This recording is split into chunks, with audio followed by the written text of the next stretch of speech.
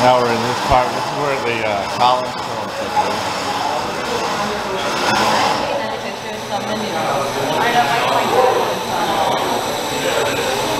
Here's your columns.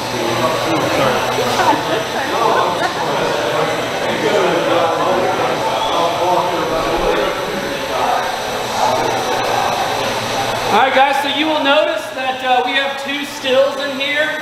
One is a column still, which is known for continuous distillation, and that produces what's called our low wines.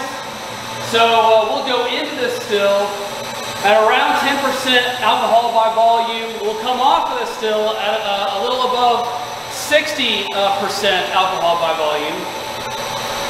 And that, these are condensers, so they'll go through the condensers, it'll come out as low wine. We will then redirect that 120 plus proof distillate into our pot still, which we call our doubler. And our pot still will then redistill it to about 133, 134 proof. So that's our range, those are our targets. Every different proof you distill at will change the flavor profile. So we're very intentional about the proofs we choose, just like we're very intentional about long cold fermentations, just like we're very intentional about the grains that we utilize. Every step from grains to fermentation to distillation, the type of still and the proof you distill it at all have major impacts on the flavor profile. Of course, all leading up to the barrel. And then you have lots of variety there as well that has major impact, but Chattanooga whiskey is very intentional about every step of the process and bringing out richness and complexity along the way. You guys have any questions about this part of the operation? So how long did it take you to get the Vendome stills? Because I remember hearing you in an interview where you had them on hold for a period of time. Well, when the company was founded, shortly thereafter, we started, right around changing the laws, we raised capital and we started working on building our equipment, which we went straight to Vendome for.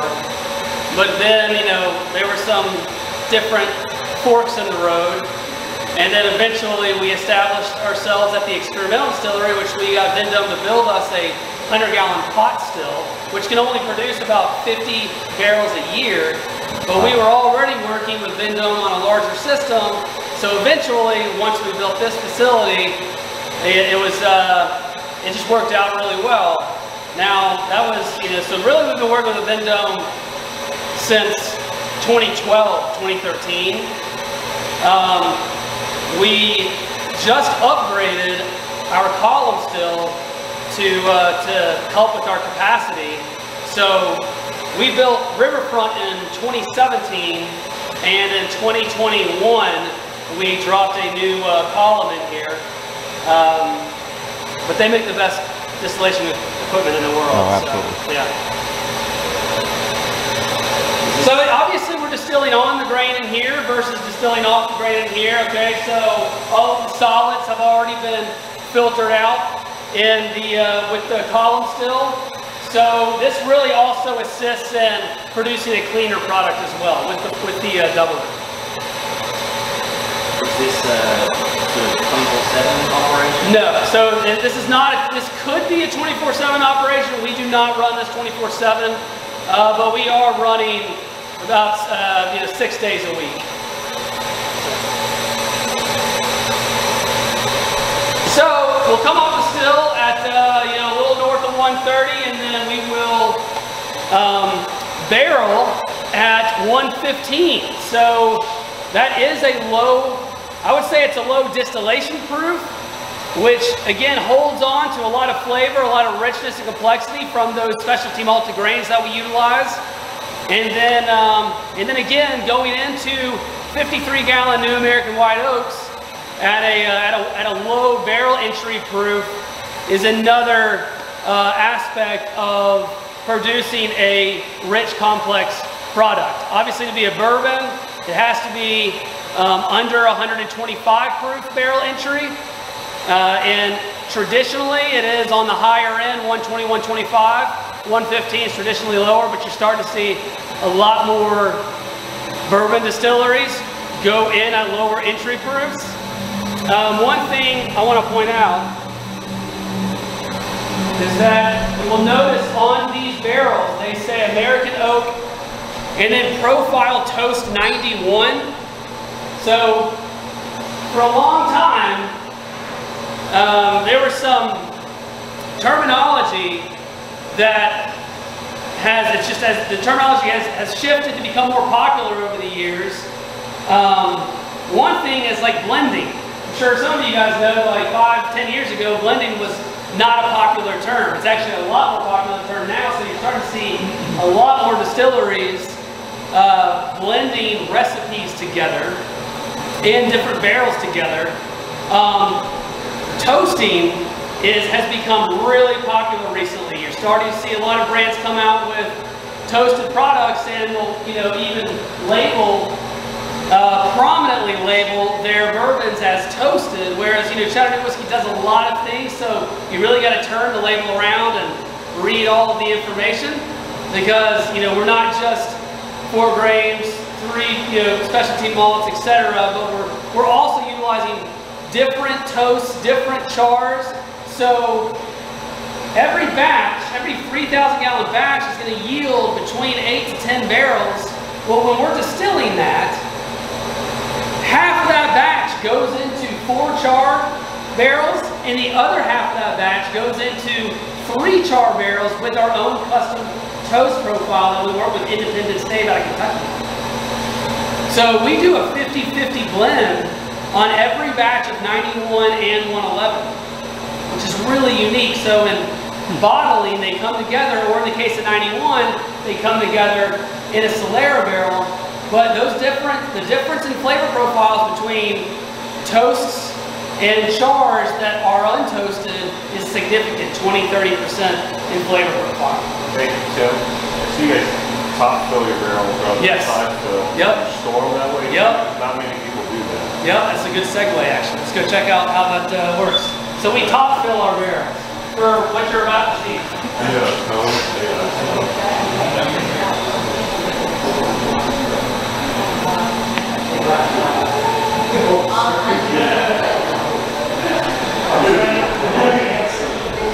All right, we're going in here to the rickhouse part where you see that they're stored vertically as opposed to horizontally like a lot of places.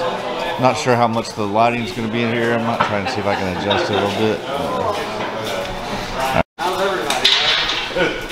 So we're inside here where the barrels are stored. Trying to get some better lighting. So all of these barrels are full. We've got approximately 5,000 barrels in here. About 75-80% are made up of our flagship recipes, and then the other 20-25% are made up of a variety of different recipes and barrel finishes. I can see back in the back corner there's some Isla Scotch barrels back there. So we've got some Silver Oak Cab barrels in here that we're doing some projects in. So anyways, that's our barrel finishing series is ongoing, and each year will be a new release. And so anyways, it's so far the Tawny Port and the Isla Scotch I think have been terrific, and I'm excited about the future of that. We also have the variety of recipes like high wheat malt bourbons, high peat malt bourbons, high roast malt bourbons that make up bottled and bond, and make up blends for a variety of other products as well. For example, there's a lot of finished bourbons out there, wine finished bourbons out there, and they're traditionally one recipe finished in like a port barrel, for example. But unless you turn the Chattanooga whiskey label around and you read the back of it, you might not know that Chattanooga whiskey's Tawny Port was a blend of 6 different recipes before we finished it in our Tawny Port barrels. So just lots of, and that goes back to that blending thing I was talking about earlier, right? Like tons of opportunities to blend really rich, complex grains together and different, you know, toasts and chars together to make some really unique products. Being in Southeast Tennessee, we get a lot of evaporation, probably average north of 5% a year, which is great for aging the product. We're in a black, you know, dunnage essentially.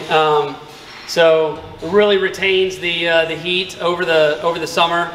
And so we do have an aging facility as well across the street. And then we've got one that is in the basement of the experimental distillery. That's our barrel cellar there. And that holds about 200 experimental barrels. What's the oldest you got?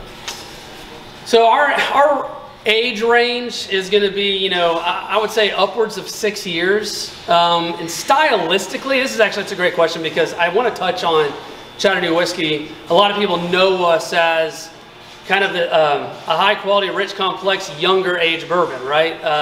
For 91 and 111. But stylistically, 91 111 being between 2 and 3 years old, and 99 rye, you know, being between 3 and 4, and bottled and bond between 4 and 5. I mean, it's stylistically, it really works well with with all the steps in the process and the recipes and the different grains. The products are continuing to age. They will continue to get older, but that's kind of our age range, and I don't see it massively changing anytime soon. So, any other questions before we check out the Solera barrel, the bottling line, and head back to drink some whiskey? All right, cool. Let's walk to the Solera barrel.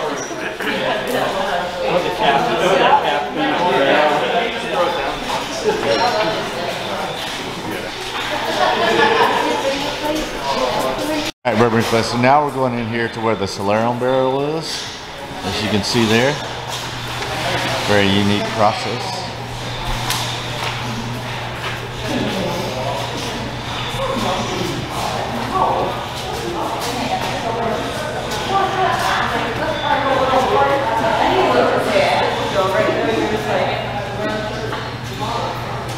So you guys will notice that these barrels are slightly bigger than those barrels.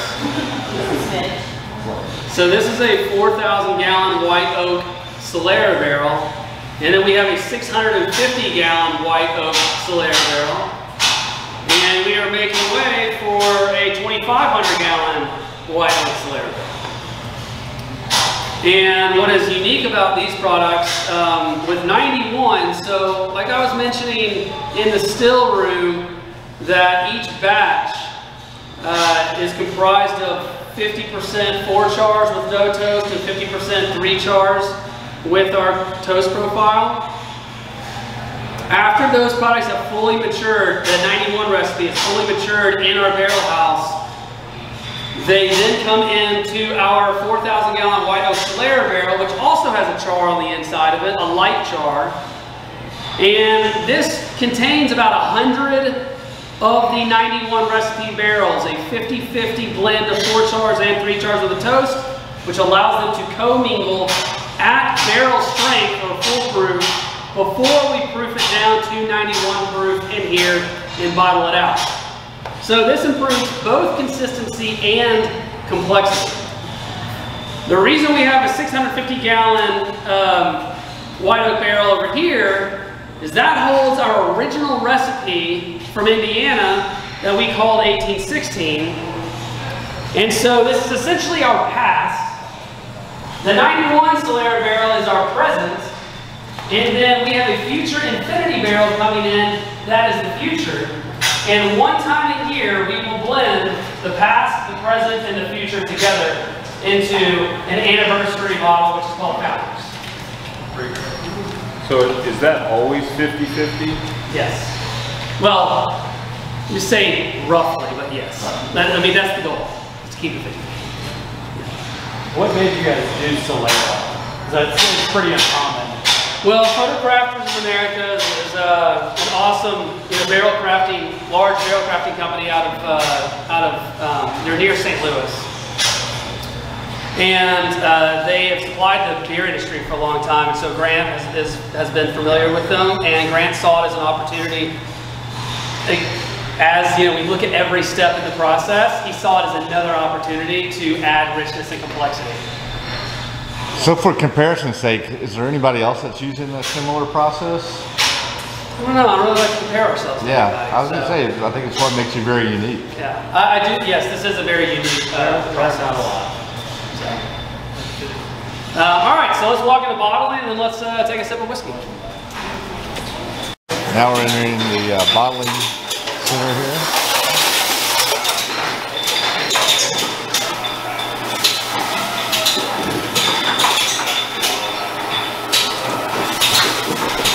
This is our bottling line, 610 automated distiller, and this is our fearless bottling crew in here. And right now you can see we're knocking out some 375s, which we don't normally run or necessarily even like to run, but we get, we do what we got to do. So we only make two sizes. We only make 750 and 375. So 100% of what Chattanooga whiskey finishes in the market comes from this process, which also comes from this facility. It's experimental, only ever released out of the experimental facility.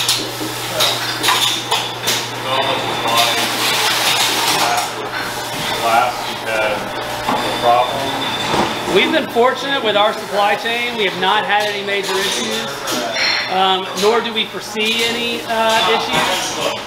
We had a boat hung up at port for a while last year, but fortunately that was mitigated by us.